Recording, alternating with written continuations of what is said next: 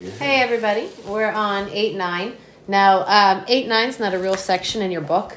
8-9 is the application problems to the factoring and adding and subtracting. So what we did is we did more of the math basics, and now we're going to apply those basics, adding, subtracting, and multiplying polynomials together. So we're actually still in the exact same eligible content for your keystones. I need you to recall today that perimeter for middle school is adding all the sides together of a rectangle, and area, excuse me, is multiplying the length and the width. Every practice keystone test I've ever seen has this on it, so it would really just kind of be stupid of me not to go over this. So here's your example. Let's say we have this rectangle, and we don't know the actual side lengths, but we know it's like 4x plus 1 and then x minus 2. So the perimeter is all four sides added up. So like, for example, this would also be a 4x plus 1. This would also be an x minus 2.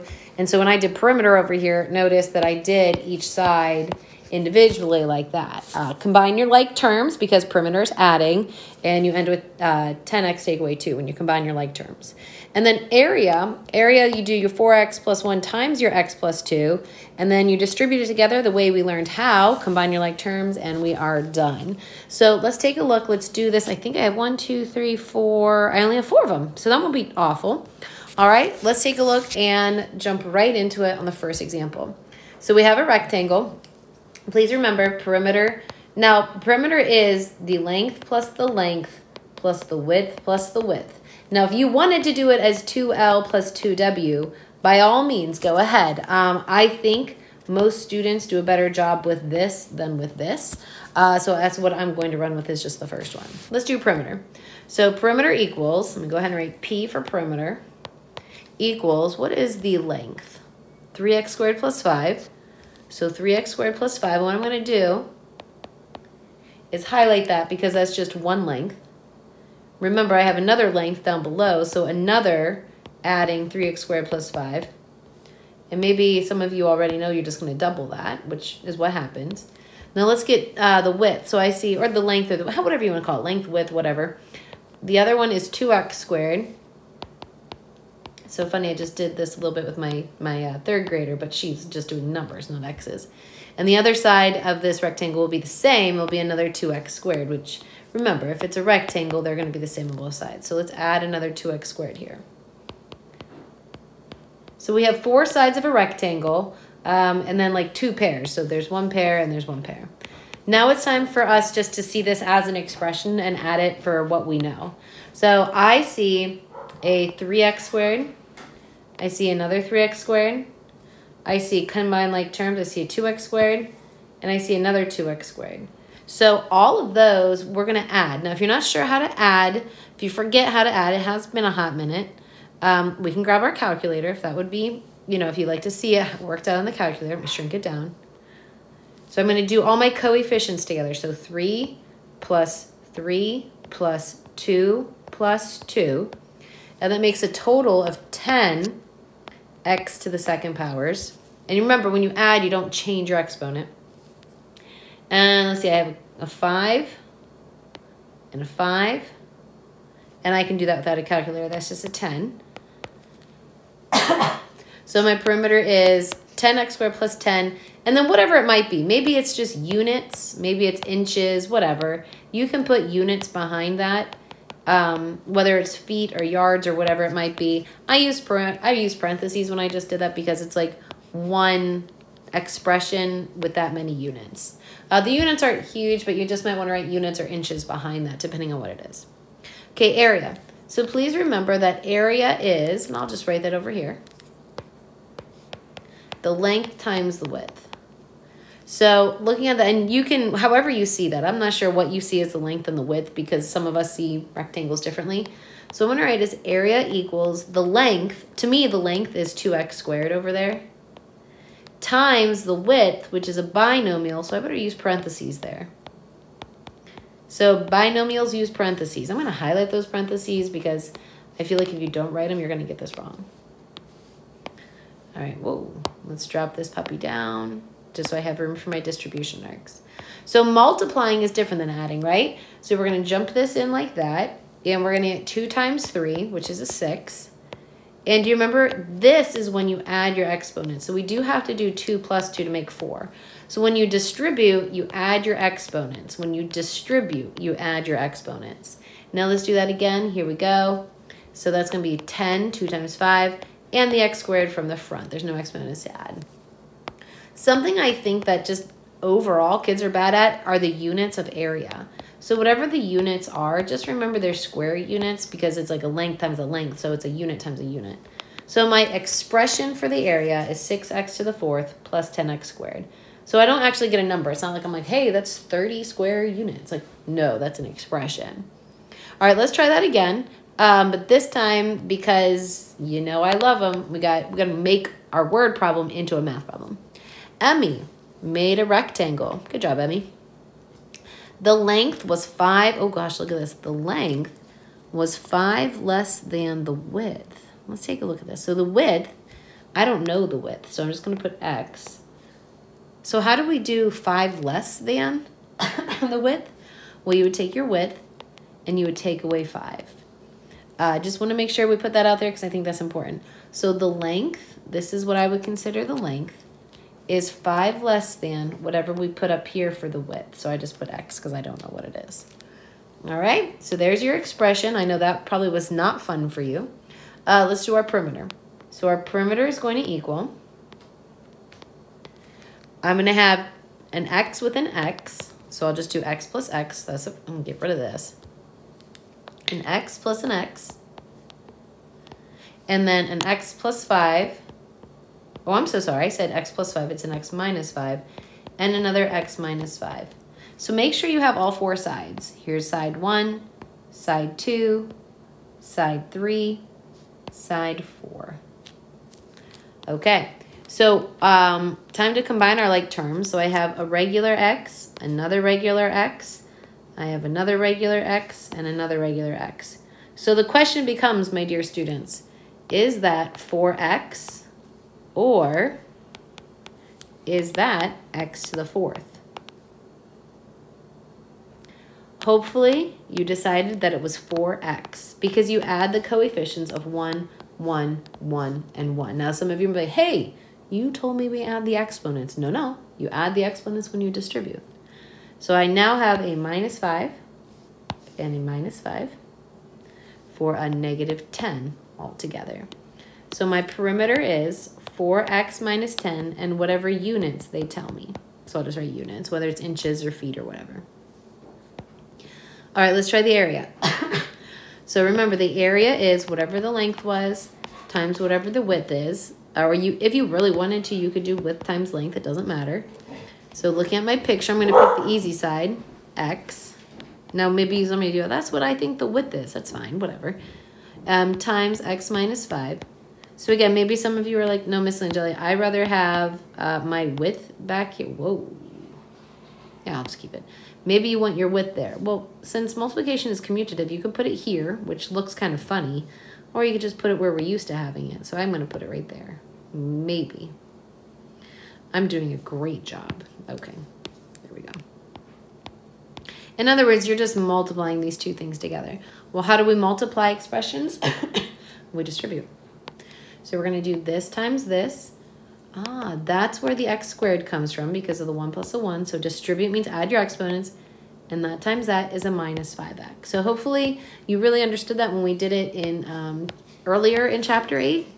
Area is square units. So I'm going to write units to the 2nd power. So my expression for my area is x squared minus 5x. Okay. Now let's look at the third example. Dalton. Dalton made a rectangle. Very good, Dalton. The length, to me this is length, but I'm not sure about you. The length is 4 more than a number.